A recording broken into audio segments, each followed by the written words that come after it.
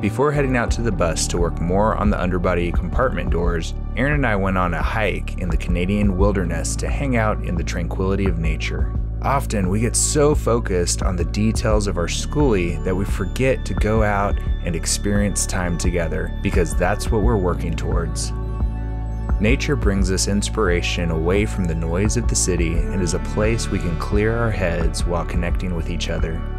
We look forward to more time in nature, homesteading in the future, and becoming self-reliant. Building our skoolie represents escaping the chaos of civilization, as well as finding our piece of earth where we can grow nutritious food while living free.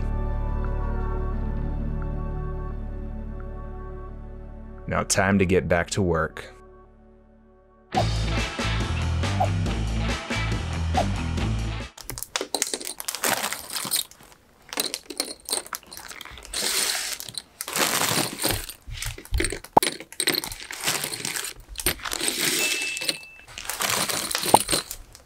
I'm counting rivets.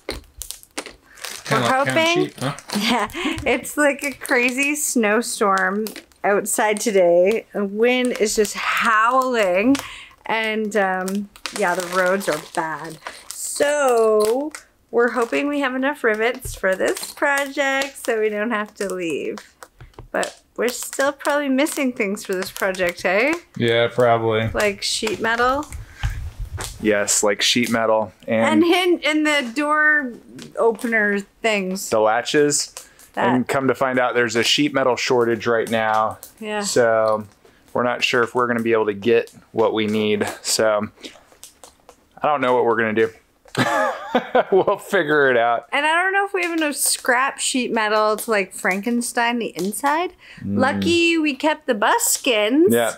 We'll repurpose those for sure. Off. Yeah, so we're gonna reuse that, but yeah. Oh, today we're making the doors. Oh yeah, if you didn't already know. Welcome to today's video. Yeah, so in last video we made the frames. Yeah. In this video we're gonna attempt to make the doors all in one video. And then we're pretty much done with the structure and closing off the underbody. Yeah. I think the only things left would be the latch and gas struts. So yeah, I don't know. We'll have to see what happens with all of that. Getting stuff is crazy, and being on a 2-month crunch is also a little crazy because we're like ordering a million things at once, which is like, it's a bit scary because we're hoping everything shows up.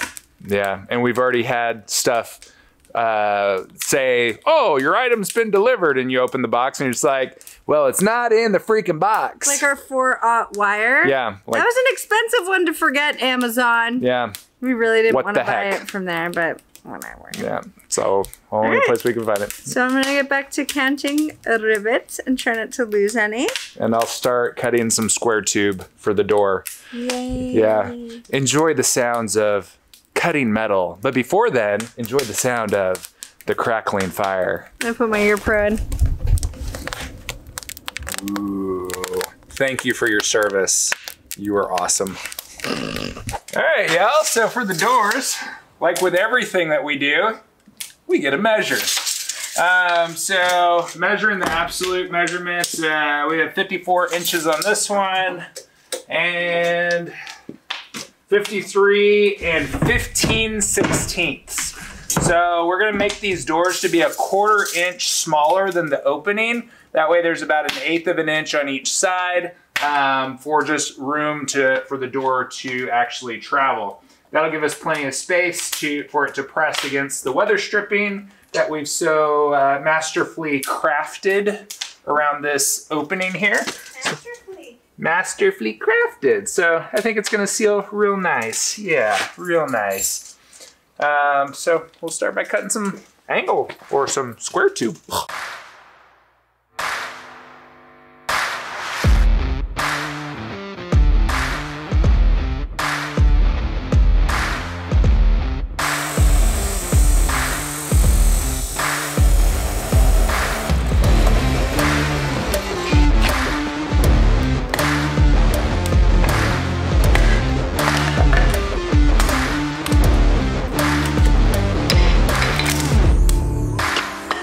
What? It is freaking cold. Yeah, it is. A lot of what we're doing out here is sitting in front of the wood burning stove, warming up. Jack shit.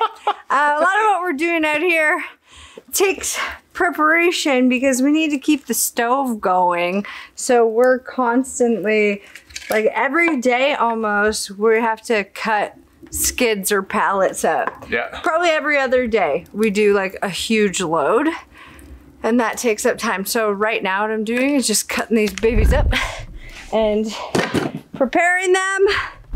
I cut up these guys. Oh, look at that stack. Nice. Preparing for the fire.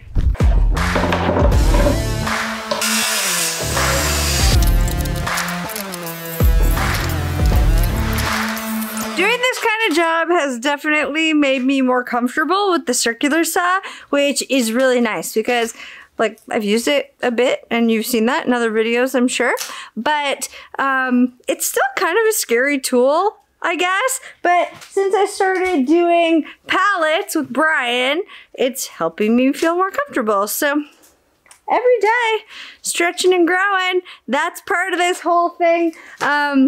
I feel like I have to step up to the plate even more now that we have a deadline so that I can help Brian. The guy can't do everything. So I have to stretch myself outside of my comfort zone to get comfortable with the tools. Know what I'm saying? New toys for the boys. We've got a new diamond wheel in. Now, we used one of these for our entire demolition up until a couple weeks ago, and it lasted for cutting through all the ribs that we needed to for the windows, most of the metal for the underbody storage. This blade here lasts forever, but it wears out over time, so now we're gonna throw a brand new one here on the, oops. Now we're gonna throw a brand new one here on the angle grinder and do some notching. Super excited about this. It kind of looks like a piece of cardboard. Yeah, but it's got diamonds infused like into the edge. Diamond. And it's got a super thin kerf cut on it. And it's metal, so it stays the same size the entire time. It doesn't change sizes on you. Tell them why you didn't like the last one. The last one has it's got a really rough cutting edge, really thick kerf cut, so it like grabbed the metal really fast. While this one here, it seems to cut through it a lot better and doesn't grab as much. So I like that. You notice a big difference. Huge difference.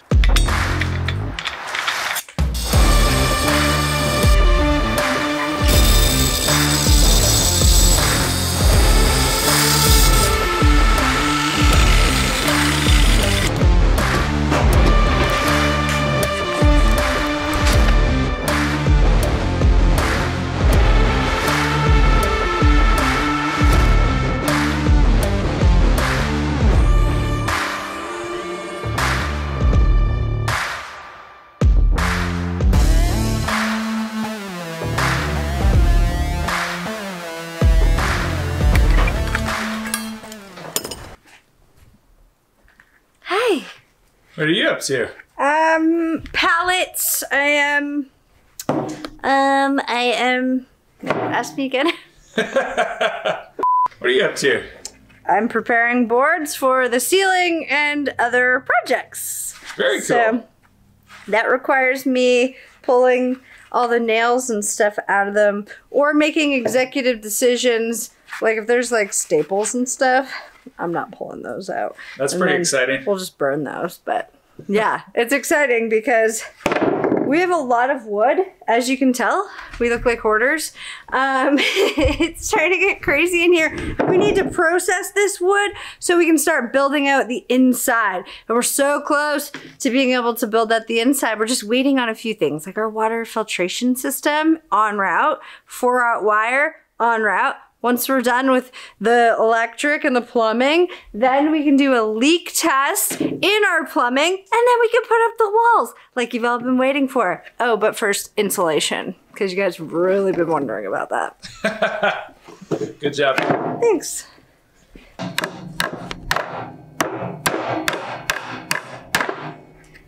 So not only are there nails going this way on this one, but there's nails going the other way. So what I'll do is take this and hammer them.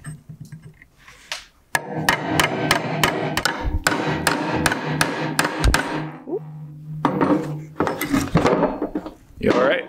You guys okay? Yeah. I'll make sure you get the real effect. Get the real hit. Real hit.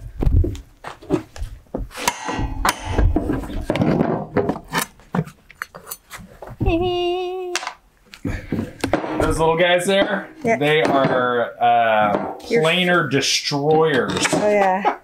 The secrets beneath the wood. Dirty little secrets beneath the wood. This one has a ton in them, but I do think that would look pretty badass on something. Oh yeah, for sure. I'm just gonna have at it. Yeah. This is a pretty good piece of wood, I guess. It looks like a nice piece.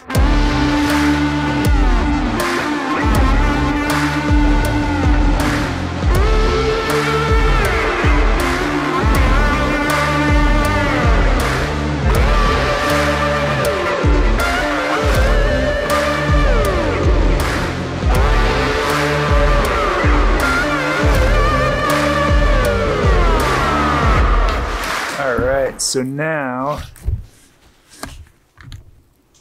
if this was all bolted together or welded or riveted, then this piece here would fit right there like that. Cool.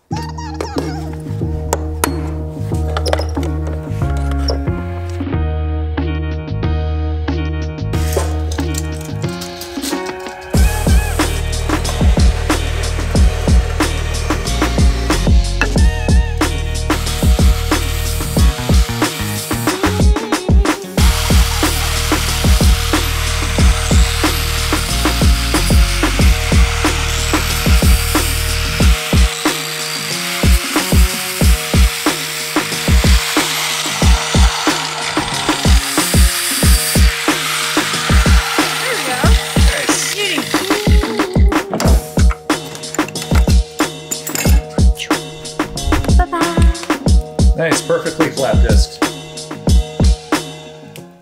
All right, so we're getting ready to weld some right angles here. So this needs to go in that notch there. This is the bottom. There will be a top piece also.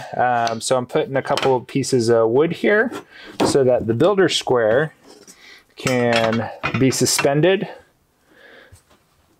because we don't have one of those welding magnetic squares. So we'll just kind of work with what we have. So that makes a perfect 90 degree there. And so the idea is that if we can make a perfect 90 degree in every corner, then it'll end up being a nice squared rectangle. And then from there, having this plywood here, this plywood's a nice straight piece, nice and flat. We'll be able to then weld this up, tack it, tack the next one, tack all four of them. And then after they're tacked, then we could dry fit it, make sure it's nice. And then if it's nice and it fits in the hole real nicely, then we'll go ahead and finish the welds off and then clean them up. So this is how I'm squaring it up. That's a good idea.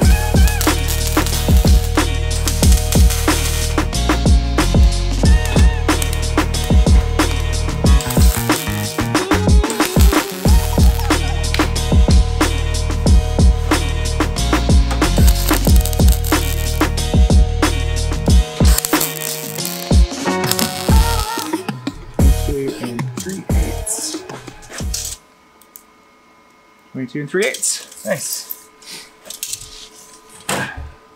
53 and a hair over 3/4.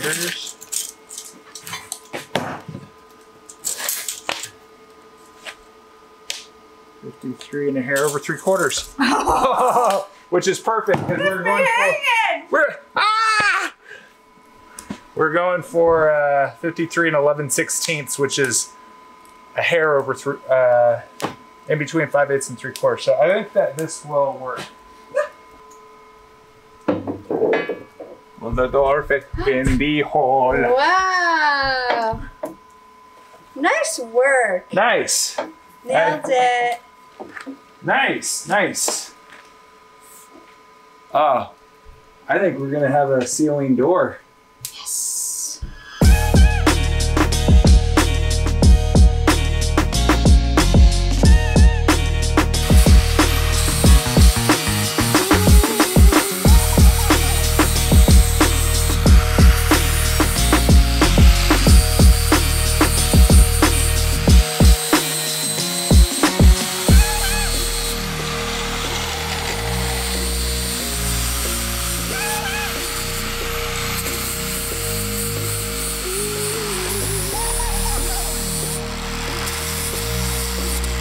You done? Yeah, this turned out really nice. Great welding. Nice, great flap disking. Look how smooth that is. It's cool to see how good Brian's getting at welding. It's coming along, isn't it? Yeah. There's one corner that is like stupid good. Is that it? That's pretty good. These Nice. two. That one.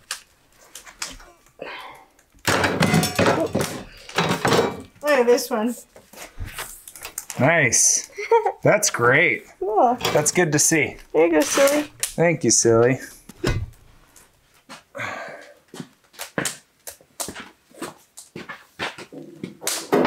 That's great. Seal that?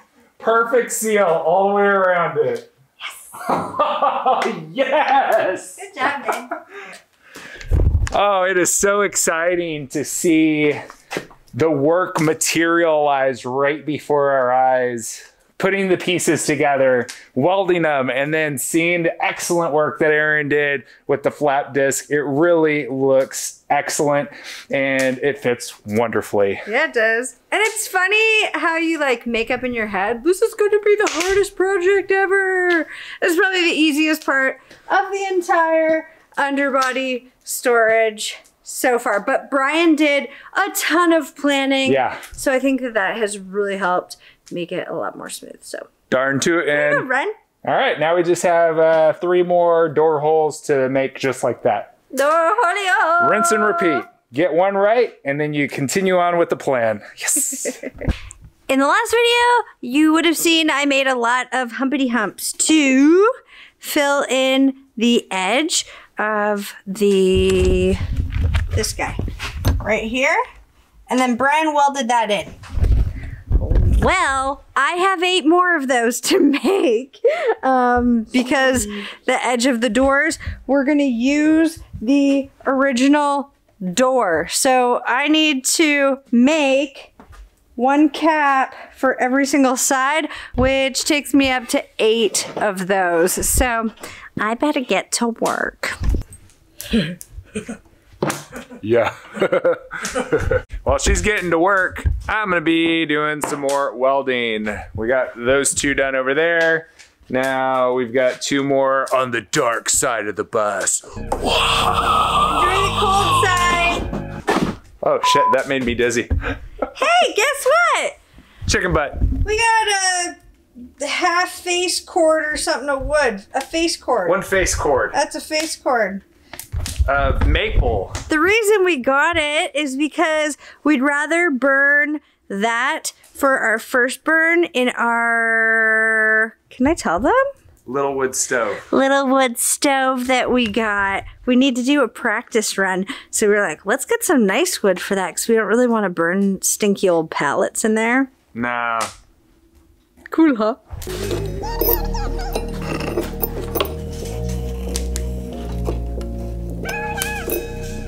Pretty good.